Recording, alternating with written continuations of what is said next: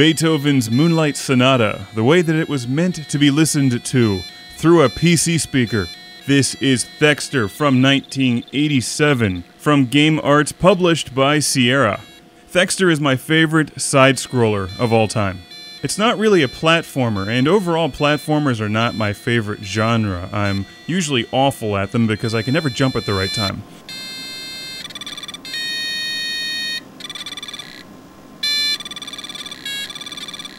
But Thexder doesn't really rely on jumping, which you'll see shortly.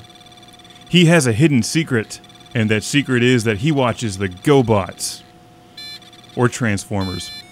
He transforms from a robot into a jet. So he's really very similar to a Veritech Fighter, or Jetfire, the original Jetfire. This is the PC version of Thexder, the version that I had when I was a kid, and I believe this is on the NES, or at least the Japanese NES, and that version was published by Squaresoft.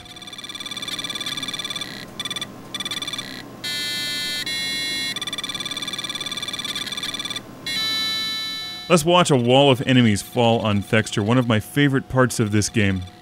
Transform! Why is this series not still being released today? That was relatively easy. I took them out with my auto-fire. You do not aim your laser, Thexder aims it for you, which is both a plus and a minus in this game, because that energy bar is your life bar. If that runs out, you're doomed. Every time you shoot, you're using energy, and using your shield uses 10 points of energy, or 10%.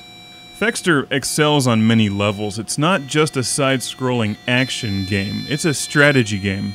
You have to choose your shots carefully. There's energy power-ups hidden all over the place, so becoming familiar with the boards is essential. And I've been meaning to play Thexder and review it since the show started. It just took me a while to finally sit down and get back into it, and I forgot how difficult this game is.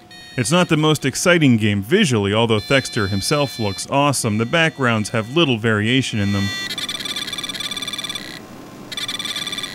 But the gameplay challenge and replay value of Thexder is superb.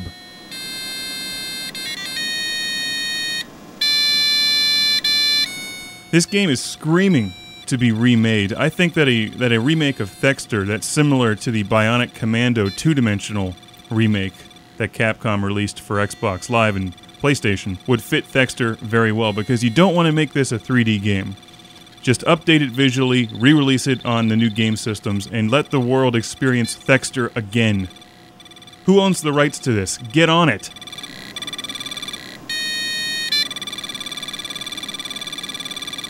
I found some hidden energy, and you can see that my maximum energy on the bottom right is going up. If I wasn't stupid and continuously being hit by enemies, I'd actually have more energy. But my gameplay is really sloppy in this review. When you play the game more, you get very familiar with the levels quickly and how to fly through them without getting slaughtered. You definitely don't want to let enemies land on you. That's the biggest no-no. Or stand on them. Thexder's feet are very sensitive. There's 15 levels in Thexder, and to maximize your gameplay, you really need to explore each level and find all of the hidden energy and all the energy power-ups, which I haven't done very well here. So I'm going to run out of energy, and let's watch what happens to poor, sensitive feet Thexder.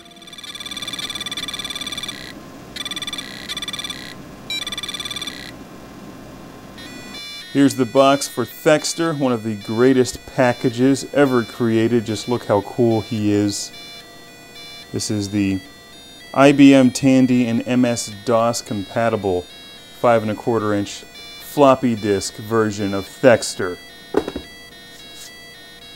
2 discs.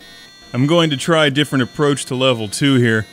Since Thexder is basically a DOS game, it's not compatible with my sound card, so the sound is literally just coming out of the internal PC speaker. I'm recording it with a microphone, and I can't output the video like I can with my other standard PC reviews, so I'm filming it with a camera.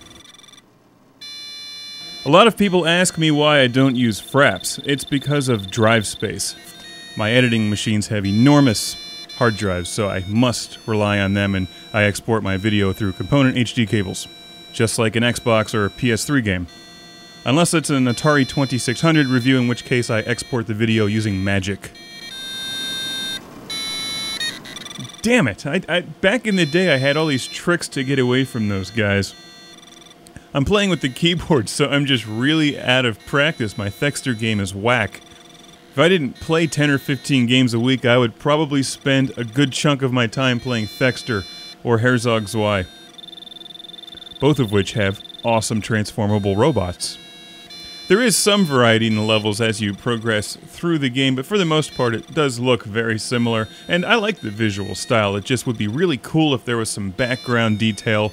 Thexder can't hover, so shooting things with the airplane configuration is extremely challenging because it does not have the auto-targeting system. And there is no half airplane, half robot Battleoid mode. If you want that, you've got to go find a Robotech game. The original old-school Thexder that you see here can be easily found online these days for the best price of all. Just use your imagination. They really need to remake this game. And frankly, I don't even care if they update the visuals, just redo the sound. Note that it can't play music and sound effects at the same time. Thexder must have an 8-track.